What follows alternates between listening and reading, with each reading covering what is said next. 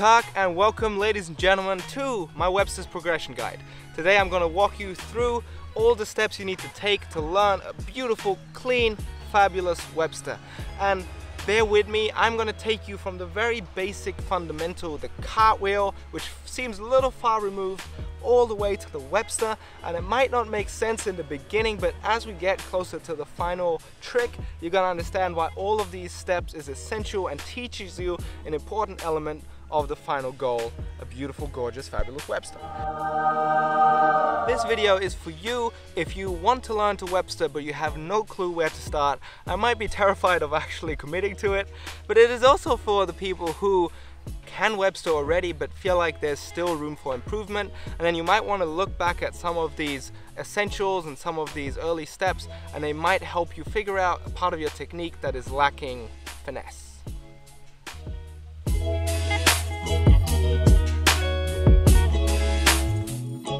Step one of our progressions is the cartwheel. We're going to start from here and work our way all the way up to the Webster.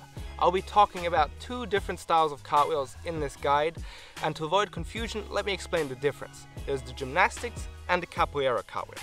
In the gymnastics cartwheel, we complete the whole move on a straight line.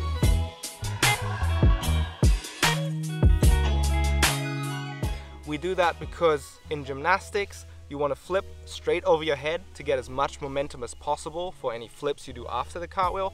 And you also perform the gymnastics cartwheel in a clean line because it's more aesthetic, and you can also land back on a beam. The gymnastics cartwheel also has you take off straight forwards. During the cartwheel, you do a 180-degree turn and you land facing where you came from.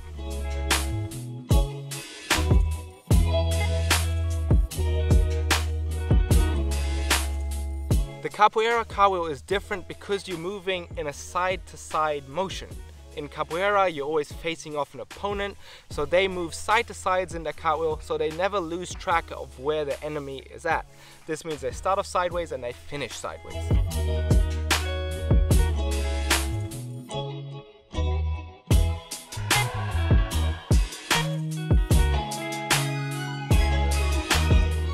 We're starting with the gymnastic style cartwheel because it's a great way to figure out where you are at in terms of fitness and flexibility.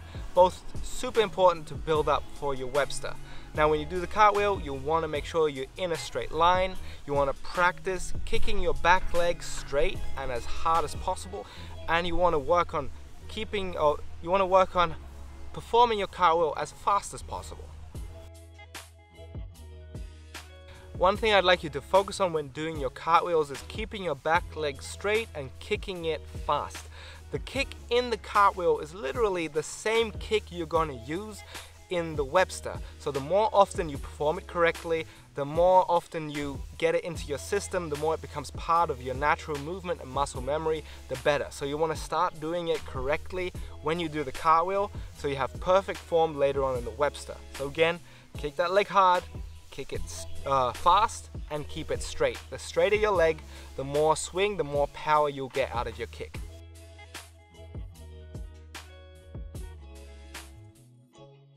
Step number 2. Are you ready for the one-handed cartwheel? We're working our way up towards the aerial, towards a full flip, but we're gonna get there step by step. We're now doing the cartwheel, we're doing it good, we're doing it fast, and we are comfortable to slowly take away some pressure from our hands and to rely more on our legs to take off and to generate the momentum for the flip and carry us all the way through. That's what the one-handed cartwheel is for. It's kind of an in-betweeny step. Now the way you want to learn the one-handed cartwheels is you want to really get good at normal cartwheels. You want to be able to do them as fast as possible, and then a little bit faster and a little bit faster. When you think you can't go any faster, you want to practice a little bit more to get even faster. Now this might take some time because you're not just getting better at the technique, you also need to give your body time to build muscle and to get used to it and to get more flexible and stronger and faster. So be patient progressing through these steps. Now, to get the one-handed cartwheels, you want to practice jumping off your front leg, your takeoff leg, and you want to practice kicking your back leg even harder and faster. With this combination, you should feel that you have to rely less on your hands to carry you through the whole motion. And that's when you play around with just taking weight off of one of your hands. You're still using both hands, but one of your hands has slightly more of your body weight than the other. Once you get comfortable with that, you can actually try taking your hand away fully.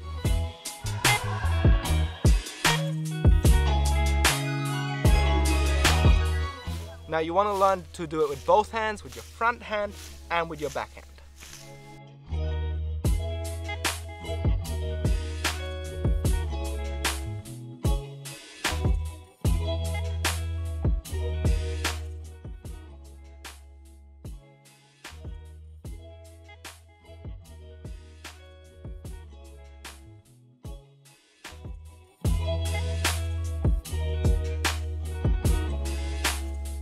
Step number 3 is going to be exciting. It's the aerial. Now let's recap real quick where we are on our journey to the Webster and why we got to the aerial in the first place.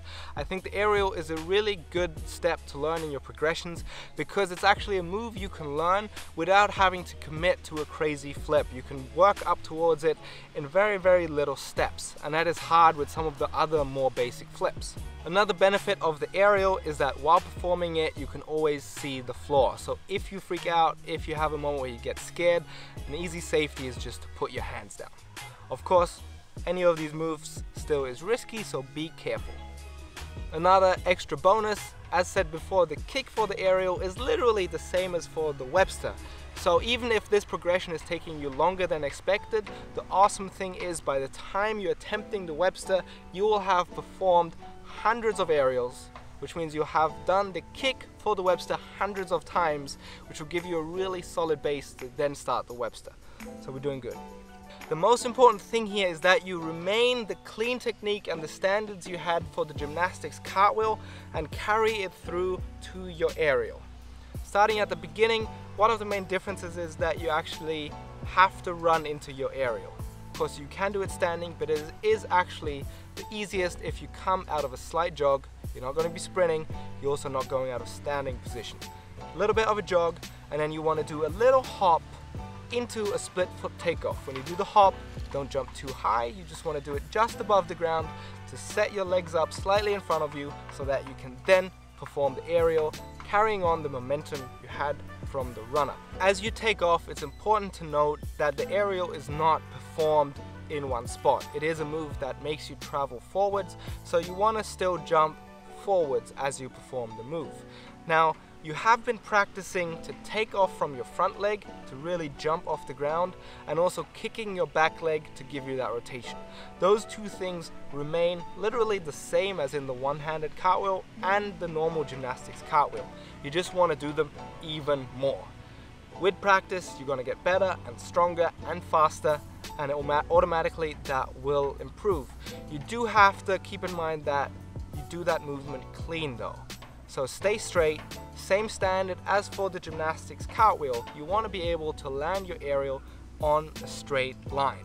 Again, we're taking off, facing forwards, just as we are on the Webster, that's why we're doing this. And then we do a half twist and we land on the same line, facing where we took off from. The one thing that is different from the cartwheels is that your arms don't need to touch the floor anymore. So now your arms are free to aid you in the actual aerial. So you want to use your arms to give you extra swing and momentum. To be honest, I still haven't 100% made sense of what my arms should be doing in the aerial and in the Webster. I kind of just let them do their thing and it seems to work for me. So it's hard for me to explain what exactly you should do with your arms, but I do use them and swing them up. So look at the footage of me in slow-mo and just try imitating that. Or play around and find your own version.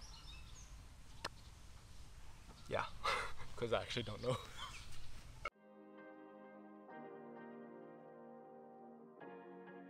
Our next progression is again borrowed from capoeira, and it's called an hors de frente, which I believe means cartwheel facing forwards, because that is what it literally is.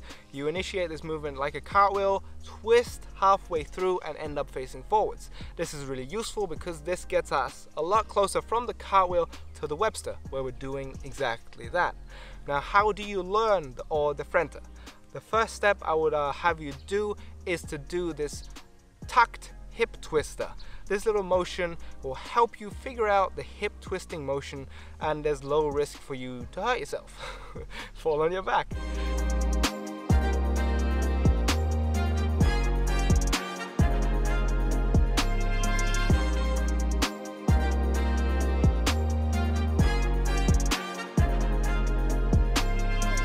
After getting used to that movement, you want to do the high hip twister, which basically has you take off what's closer to a cartwheel, but then you tuck into the motion you already know of the hip twister, and that will make it possible for you to always save yourself and also make you comfortable going into the motion with a little bit more speed and getting your hips above your head.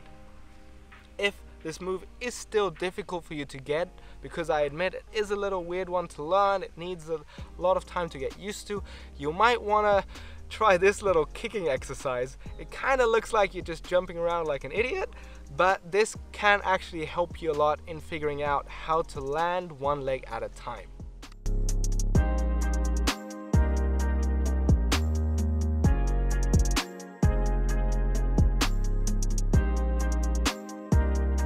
Gonna go blind for the first time, which means we're actually gonna flip over our heads and lose sight of the ground. And we don't want to do a flip right away, so we're gonna start with front handsprings. Front handsprings are really nice because you're actually going forwards over your head, but you can actually use a lot of the techniques that you have now on lock because you've been doing a lot of cartwheels. When you do the front handspring, very similar takeoff to the cartwheel, you jog into it, do the little split step, put both hands on the floor, and you have a strong leg kick that flips you over. You want to learn it first landing on 2 feet, and then you want to progress to a step out of the front handspring. It's really nice to get those clean because they're a nice little in-betweeny step between aerials and Websters.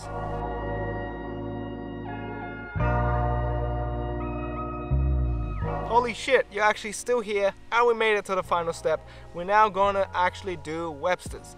Now, if you followed all the way through the video, what I said at the beginning will make a lot more sense. All the different steps we had through the way taught us how to kick, how to swing our arms, to get comfortable going over our head, turning our hips, walking in a step out. All these different elements will now have prepared you to actually attempt the Webster. And if you can do all the previous steps, you should feel a lot more comfortable going into the Webster, a lot less to worry about. You can actually just focus on the few things that are new and that are different. Now, let's get into the technique of the Webster and what is new. I think it is important to say that there's different styles of doing the Webster. Not all Websters are the same. The two general ways people do Websters is anything from the very gymnastics Webster that looks a lot like a front handspring without the hands. Mainly, characteristics are that whoever does the gymnastics Webster dips their head very low to the ground, and they work mostly through kicking their leg, which means to perform it you need a lot of flexibility and you got to be quite fast and strong. Now, on the other side of the spectrum, you have a Webster that is more similar to a front flip. Here, the chest doesn't go low to the ground. As you take off, you try to lift your chest away from the ground to get as much height as possible. When you do the front flip style Webster, let's call it, you rely less on flexibility and more on leg strength. Now, however tall you are, however strong or flexible you are, some of these will come easier to you, so it is worth just playing around a little bit, what feels natural, what feels nice. You should have quite a good feeling for it already from the previous exercises we've done. I'm personally somewhat in the middle. My takeoff is very similar to my aerial, which means I run up at about the same speed. I also do the same little hop into the Webster, and the kick at my takeoff is exactly the same kick as I would do it for an aerial. I focus on keeping my back leg straight so I get as much swing as possible. I try to drive my leg up into the sky with as much force as I can. My chest does drop down so I can grab my jumping leg behind the knee. Grabbing my jumping leg behind the knee helps me tuck, and it makes me rotate a little bit faster. As I do that final push off the ground while also grabbing my leg at the same time, I try to lift my chest up just a little bit to get some extra height. Now, this happens very quick and it's very hard to see, but I do believe it gives me that extra, like that balance between taking off and jumping, but also kicking my back leg to give me that rotation. Yeah, and then a lot of these parts of the Webster will feel very familiar to you already when you do it. Mainly, you're going to do the flip. While you're doing the flip, try to tuck your leg in as tight as possible. I only tuck my left leg. My right leg just kind of does what it wants to do. And then I walk out of the flip. When it actually comes to learning the Webster, you might want to go around YouTube and look at some other tutorials and at some other different styles of Websters that people do, because what I do might not actually be the perfect Webster for you. But I believe if you've done all the previous progressions, that will have prepared you to basically attempt any other style of Webster, because you have the right tools in your set already. So now go around and explore a little bit what different Websters there are and figure out what works for you. So now we're coming to the end of the tutorial, and I just want to leave you with some general thoughts that will help you along the way. First of all, I'm not perfect, my technique is far from perfect, but these are some very useful tips that help me along the way, and some lessons I've learned teaching others how to Webster, and I hope they help you. But nothing works for everybody, so play around and experiment and venture out on your own and check out some other tutorials. The more you know, the better, and the more you see other people do different Websters, the better as well for your understanding of the movement. Now, I also tried to make these progressions as safe as possible. I tried to build in very little steps, so you're never moving too far out of your comfort zone in one progression. And that makes it seem very safe. Also, the way I do it probably feels very safe because I've done it a lot of times. However, when you do it for the first time, there is always a risk of injury and you could hurt yourself. So I recommend not necessarily trying it the first time on grass. Find as safe of a surface as you can. We are in the business of minimizing risks because we want to do this for a long time. So at the beginning, have a crash mat. Maybe find a gymnastics coach to check out your cartwheel. Find a more experienced free runner to teach you or spot you. Do it into the swimming pool, a mat, then maybe progress into sand before you finally take it onto grass and harder surfaces. My point is, be safe, please. When it comes to how to use this guide, just because you've watched this whole video now and because your head understands how to Webster, this doesn't mean you can just go out and walk through all the progressions in one day. It does take a lot of time for your body to get used to these movements. You have to repeat every step many times for it to get natural, for your muscles to get used to it, and also for your joints and ligaments to get used to it. I'm not talking about days, I'm not talking about weeks, I'm talking about months to years that this progression will take, especially if you're starting at the very beginning. So be patient and give yourself time. You should in general move on to the next step if the previous step feels very easy and you can do it at ease with no worries, without any stressful feeling, and you are actually very confident. Then you can move on and try the next progression and you're ready. Do recommend you kind of watch this video the first time, map out where you want to go, where you are on this progression list, and then go back and re-watch the guide as you progress to remind yourself. Also, if your Webster is good already, it could be worth it for you to figure out which one of these progressions you're not good at yet, and then go back and master that step, and very likely that little essential will then carry on into all the Websters you do and make you better at Websters. Now, this video is probably a few hours long and I could keep talking about it. There is a lot about Websters to be said. Now, once you learn them, that is just the very first step. You can play with the move, you can make the move pretty. There's a few things I do to make my Webster look more fabulous, I would say. And I would like to make a video about that one day, but for now, I just want to get you to the point where you can progress towards and try the Webster in as easy of a way as possible. So I hope this was useful to you. I hope you learned something.